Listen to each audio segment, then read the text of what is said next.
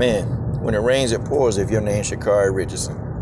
Folks, people are ridiculing this girl nonstop, day and night. They've been ridiculing this girl since she tested positive for marijuana and they realized that she wasn't going to be in the Olympics. This girl has been getting ridiculed probably for the last, 45 days. Ridiculed. Come to her social media, she ridiculed. She out in public. People got something to say to her. This girl been getting ridiculed for a long time. And it's like, okay, when do you put your foot down and when do you say enough is enough? I mean, she tested positive for marijuana. And just like people always say, well, SHACARRI Richardson made some tweets. And, she made those tweets in her past. Okay, she made them in her past and she's probably not even the same person. See, this is what I'm doing. I'm giving that back to y'all. Because whenever I come up and say, hey, Cody Garbrandt, made some racist tweets. Oh, well, that was a long time ago. He definitely not the same person anymore.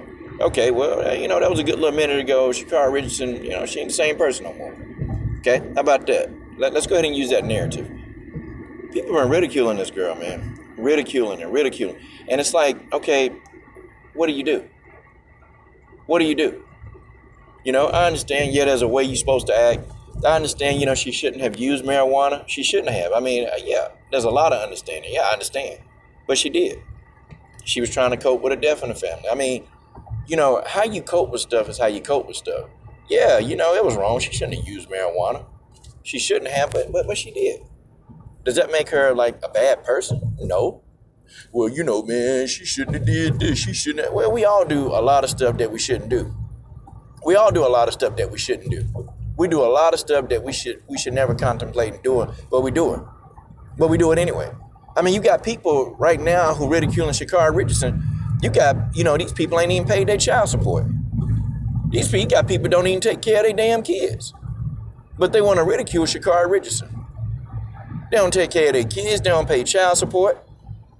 Some of these people, they don't even have a 9 to 5. Like, it's crazy. Some of these people are immobile. They can't even get off the couch. Some of these people have never done any. Some of these people ain't never traveled to a whole nother country. This girl done been around the world. But they want to criticize and they want to ridicule. And so she clapped back at them. And she did it on national TV. Oh man, she shouldn't have said the S-bomb on NBC. Why? I don't think what she said was that bad. Okay? I don't think what she said was all that bad. I mean, I've heard people say far worse on TV. I've heard people say far worse. Much, much worse. I hear tennis players say worse on national TV. Cussing and throwing rackets. But ain't nobody got nothing to say about that. And you know what the problem is? There's primarily black people ridiculing SHACARRI Richardson. You even had former sprinter Carmelita Jeter. She was throwing shade at Richardson, talking about how she did things and what she did. Yeah, I understand. I understand that you did things a certain way. But sometimes, when you grow up in a different environment and your support system is different. Okay, I mean, SHACARRI Richardson, she grew up in the hood. Okay, and I'm not saying that everybody who grew up in the hood, they act like SHACARRI Richardson. I'm not saying that.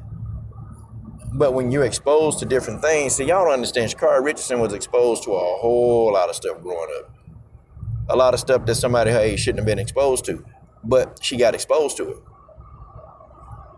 She was exposed to a whole lot of stuff growing up. And the thing of it is, man, her responses to different things are different. Why do people always try to fit people in like a cookie cutter box? Why do people always try to do that? Like, if you don't act this way, then it's the wrong way. I think she responded the way she needed to respond it to.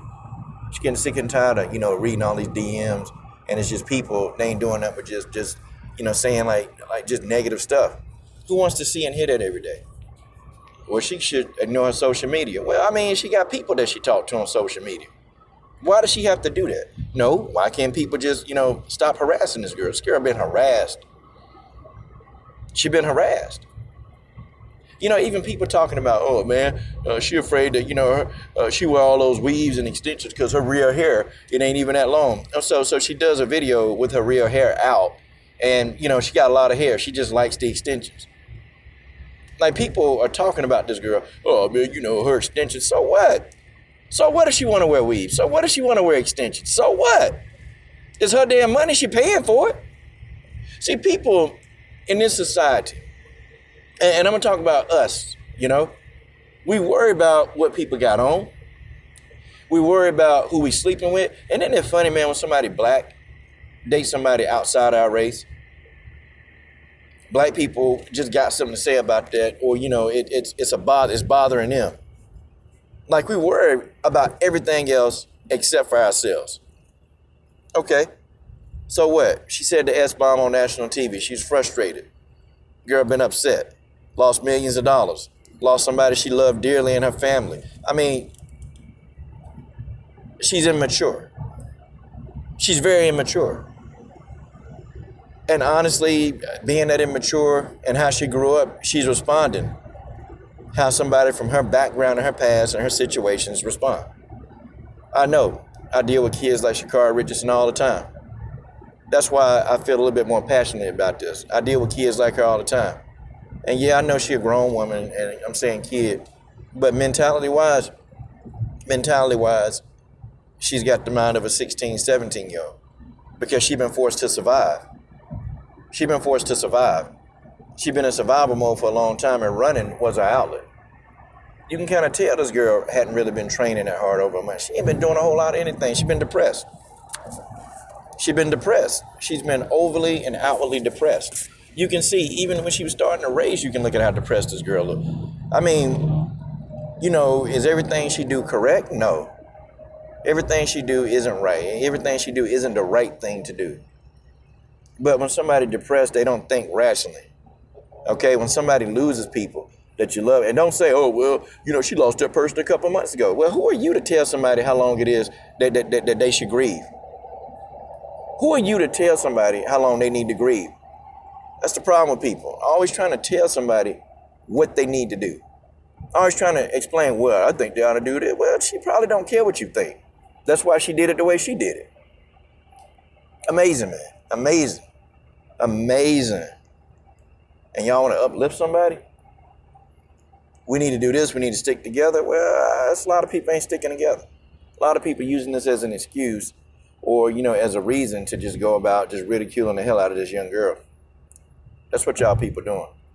Well, you know, hey, she clapped back at y'all. She said she don't give a S about y'all haters. And I think she was right to say it. I think she was more than, you know, above what she needed to do. I think she was above. I think she needed to say it. I think she should have said it. She should have said it because people just leave the girl alone. Oh, she need to be humble.